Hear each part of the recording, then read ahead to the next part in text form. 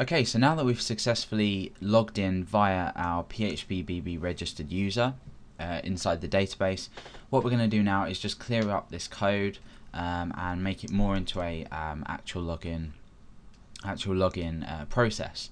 So everything here is working. The only thing we need to do now is first of all the main.php page. At the moment we're just writing success, as you can see in the browser, but we do know that the login has worked. Now what we need to do is first of all we need to do this securely. That's an important note to go by. And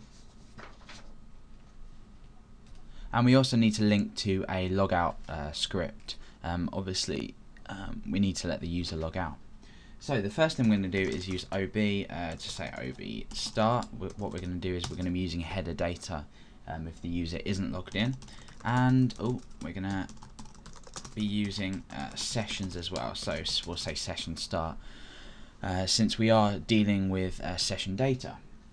Okay, so what the first thing we're going to do is an if statement. We're going to say if not set. So if not is set, so that's basically saying if not set. The session that we've used is session username. Then we're going to open this and we're going to say header location login.php. So essentially what we're doing is we're checking this first and we're saying is this session set, has it been set, and then here with the exclamation mark we're saying has it not been set. If it hasn't been set, we're going to header over to login.php using our header script. That's why we're using this OB start here. It's not necessary as we don't have any output above here, but with your website you may do.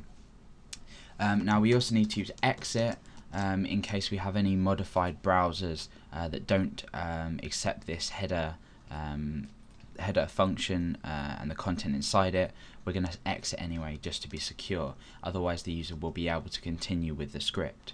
Okay, so otherwise all we need to do now is this pretty simple, just say like hello and we can append onto this session username and append onto that a full stop and a link with log out, and we'll link this to logout.php. Now it would probably be a good idea to come here and just say username session equals session username. Actually what we'll do is we'll make this a bit more logical and say session username, and then what we can do is we can paste that into there and then paste that into there. What you could even do is then remove these appending full stops and put that inside, but I'm just going to use this now just for the sake of complex ways to do things, just so you can learn. Okay, so that's basically what we've got. Now what I'm going to do is just show you what's going to happen if we go onto here. Hello Alex. Now presumably we are actually logged in, so you know everything seems to be working. If we go into our login.php page, let's go into that, we can still log in. So this makes me think I might come up here and just say if is set $_ username, then we're going to header location main.php and we're going to exit. Now basically what this is going to do is check if it's set, and we're going to header over to the main.php page and then exit just in case this isn't successful. So basically what we're doing is we're not letting the user log in twice. So there you go.